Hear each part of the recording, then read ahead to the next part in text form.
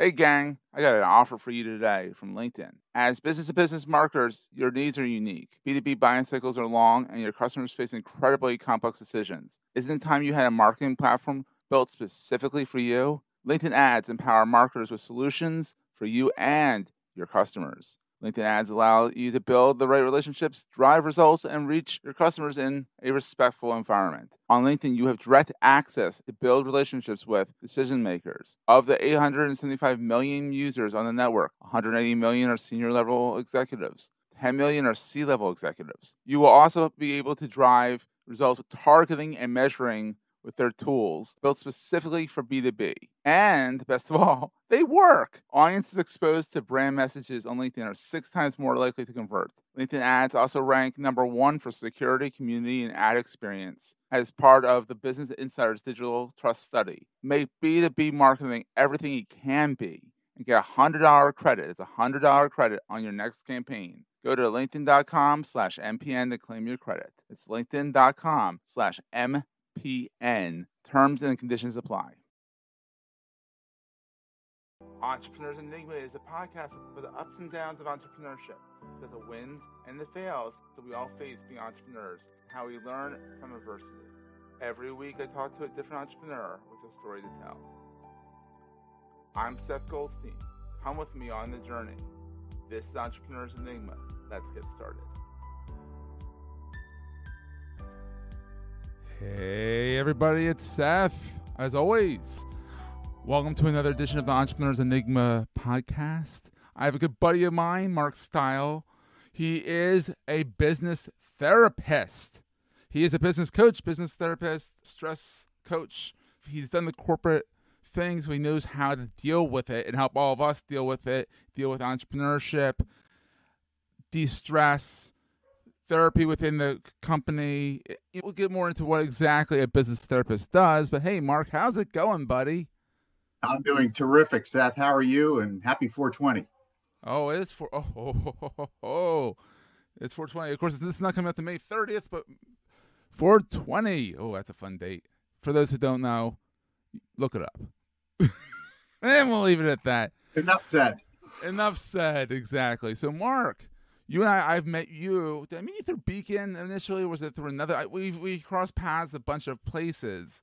I think so, yeah. I can't remember the origin of how we met, but we have crossed paths a number of times. It's always been a lot of fun. It's always fun. He's very stylish. Wah, wah, wah. Yeah. I'm sure it's not the first time you've heard that. Heck, your whole business is on the mark, so it's sort of like you kind of embrace the pun, on the mark advisors. So Mark, get it? Ha ha ha. So it's a dad joke, right? Indeed. Exactly. So Mark, how have you been? How's the weather in your side of Philadelphia? It's actually a wonderful, beautiful day today. The saying is true today. It's always sunny in Philadelphia. I can say that for today. For today. It rains a lot lately, but it's fun. So Mark, we've talked in the past, and you have done the corporate thing, and you enjoyed the corporate thing for the most part, but you're now out on your own. And you've been how long have you been out on your own for? It's been a little over 4 years now, Seth. Wow. So at 5 is when you make it or break it. So you're almost there. That's right. Entrepreneur 5 years. You got it. Isn't it the 5-year mark? I think I've heard that. It's been said. Yes. Yeah, exactly. So Mark, what is a business therapist to you? Why do you call yourself a business therapist versus a business coach and all that stuff? So, yeah, it's an interesting story. When I went out on my own, I thought I'd be a business coach. But when I did more research and talked to people that I knew who were business coaches, I realized that's not where my wheelhouse is, not where my strengths are. It's not in the getting certified in a methodology and just applying that methodology, the processes, the compliance, the motivation, that kind of thing. Because my 30 years in the corporate world and startup worlds enabled me to, I think, do more than that. And so what I did, believe it or not, was I did, without even having coined the term yet, I did business therapy on myself. I looked at what my strengths were, what I love doing, what energized me, and what people would pay me for. Oh, that's and hanky. I came up with 3 pillars to that.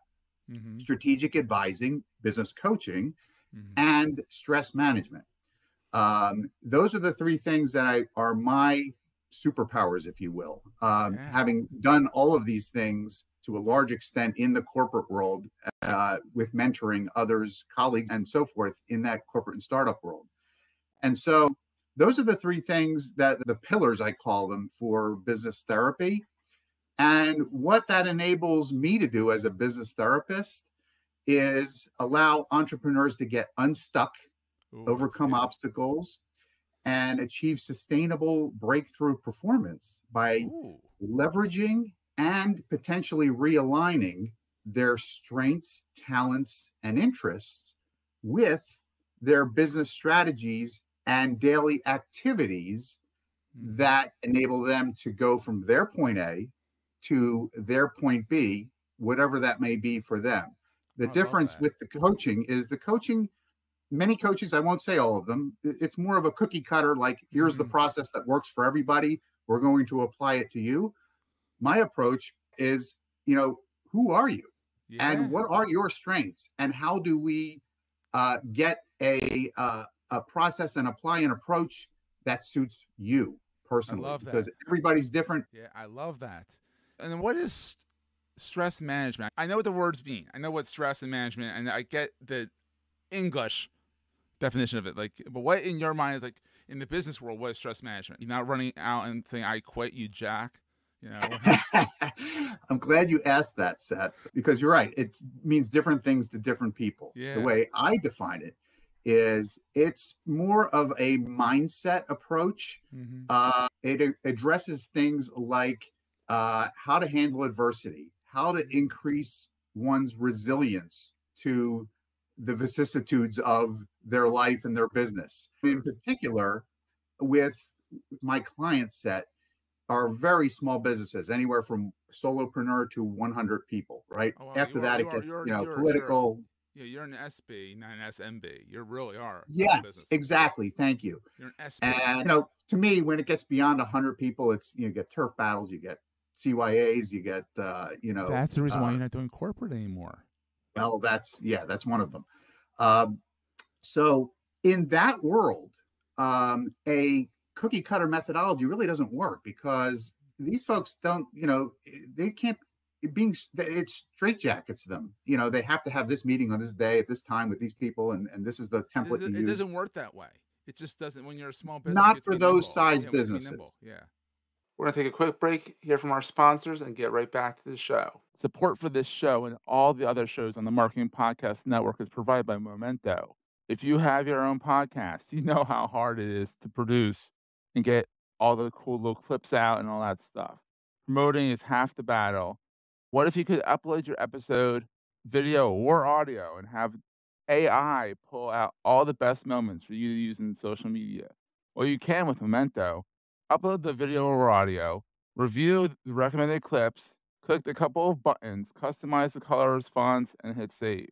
Instantly, Instagram Reels, YouTube Shorts, Facebook, and LinkedIn posts all materialize before your eyes, all with video and audio embedded for dynamic promotions that drive people to the episode.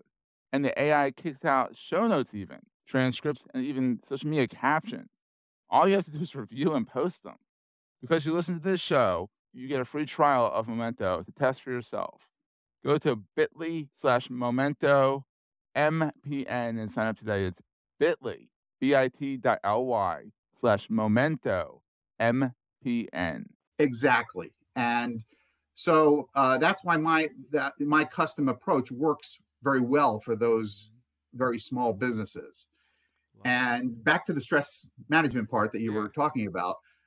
So it's, getting resilience, because in that world, the personal life inevitably intersects with the business life, because you can't escape it. Yeah, entrepreneurs work many hours, and you can't help it, especially if you have a family or a spouse or something like that. That becomes difficult, and sometimes it's hard to compartmentalize what you're doing in the business world versus what your personal is. So I help with that. That's a hard thing for people to do. And that's a stressor. Exactly. And I had that in my own life, and I was able to, I'm not licensed therapist, but I apply real world techniques that worked for me and I know have worked for others to a similar set of people, of entrepreneurs and very small business owners, right? Yeah, your wife still talks to you and your kids still like you. So there you Well, go. Or is you that know, debatable? that's another topic for another time. But yes, you're right. Yes, You're right. but that's my Uh, point that you're able to now you're able to take what your knowledge is when you're in the corporate world too.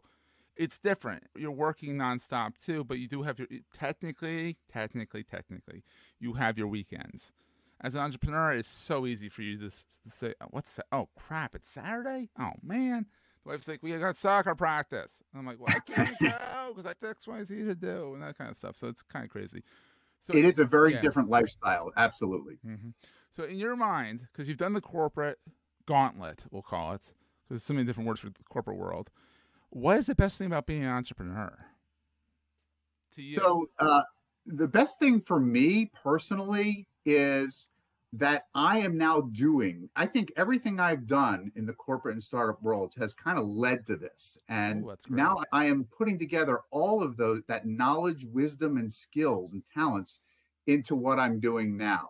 And so it's perfect for me. I'm doing what I love doing. And so I leap out of bed every day. I can't wait to get to help people and help Yeah. entrepreneurs and business owners get to their point B and succeed and grow, Oh, that's right? fantastic. And I'm very grateful and fortunate to have that kind of approach and be able to do things that I love. It's like when you ask a baseball player, you're making many millions of dollars, but they probably do it for free because they love it. Yeah, they're doing Maybe something not, that's fun.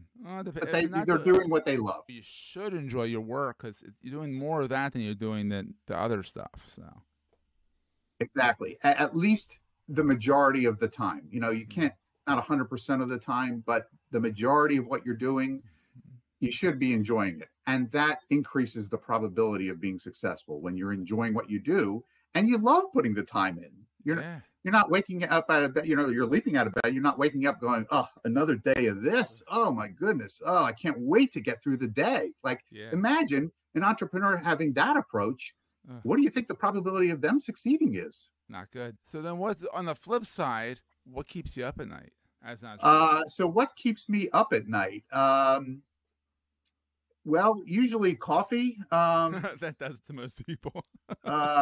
You know, Though I can drink coffee late in the day and I can still fall asleep. a sports event, a playoff game like yesterday in the West Coast that goes, you know, kind of late, and you know, you get so into it that you realize after it's done, oh my goodness, it's after midnight. What's going on here, right? But as an So, entrepreneur, does anything keep you up at night now that you're kind of like not in the corporate grind?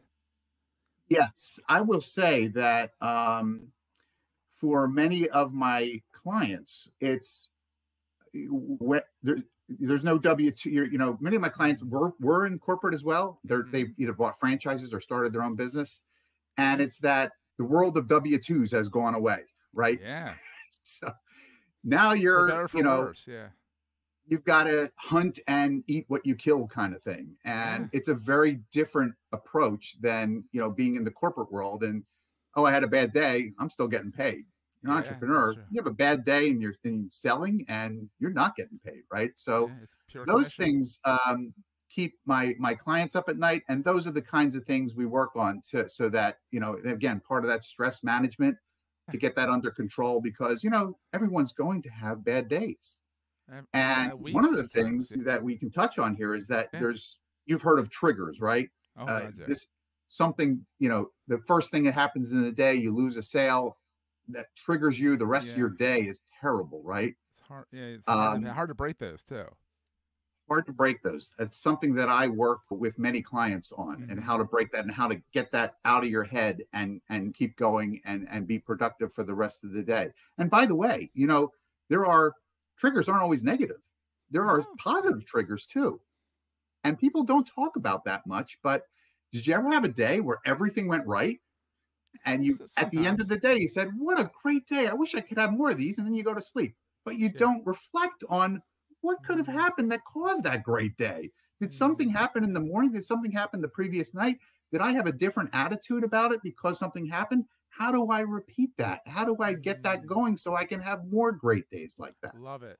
Oh, I love that because it's true. And you don't really think about a good day. Let's evaluate it. It's more like a bad day. Let's evaluate it. So exactly, because as they say, the negative has a much more, it's what, 5 compliments for every 1 criticism in yeah, order to balance it out, right? it's crazy. Yeah. The negatives have a much bigger impact on us.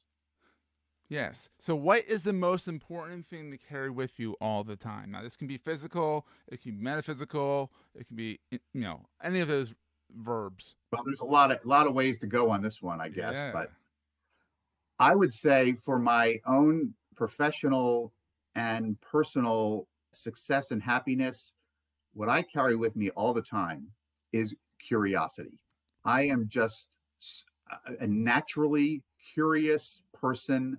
If you've ever taken an Enneagram test, I'm an investigator. So I just love to dig down and figure things out, solve the puzzle.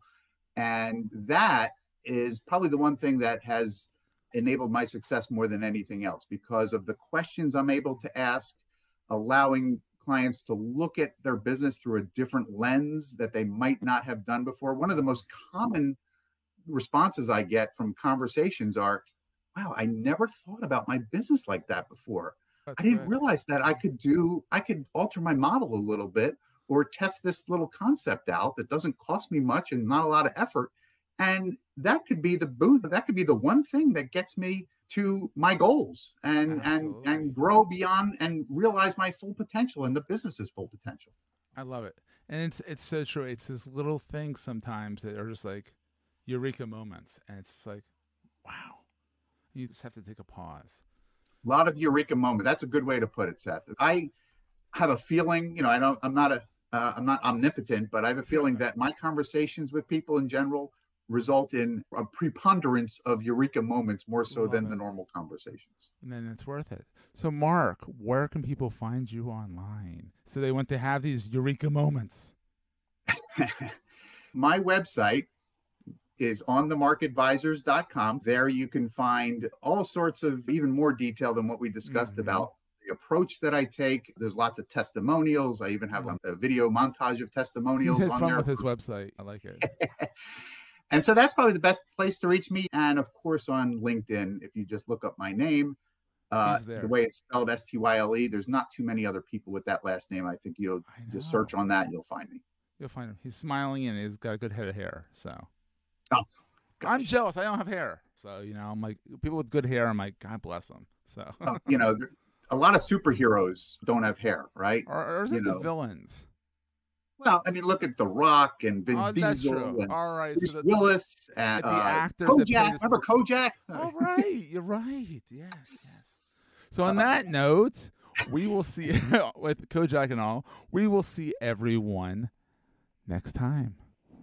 Thank you for having me today. I appreciate it. This has been so much fun, my friend. That was a great show.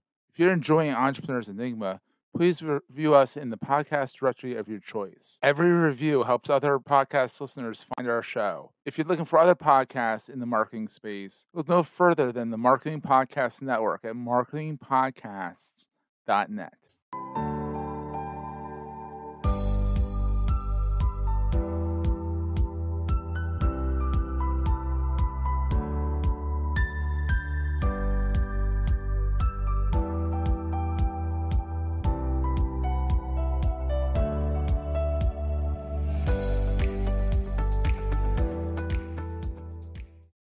Goldstein Media hopes you have enjoyed this episode. This podcast is one of the many great shows on the MPN Marketing Podcast Network. You may know you're listening to this show along the Marketing Podcast Network, but did you know there are other great shows on MPN to help your business? Jonathan Gaby hosts a great podcast called Marketing Distilled. He's the master distiller. Jonathan, tell us what these fine folks are going to get out of listening. On Marketing Distilled, you'll hear from industry experts and me to learn about more marketing things and taking those complex things and distill them down into actionable strategies or tactics. Amazing. Where can people subscribe? You can find the show at marketingpodcast.net or search for Marketing Distilled wherever you get your podcasts. You heard him. Go subscribe. This podcast is heard along the Marketing Podcast Network. For more great marketing podcasts, visit marketingpodcasts.net.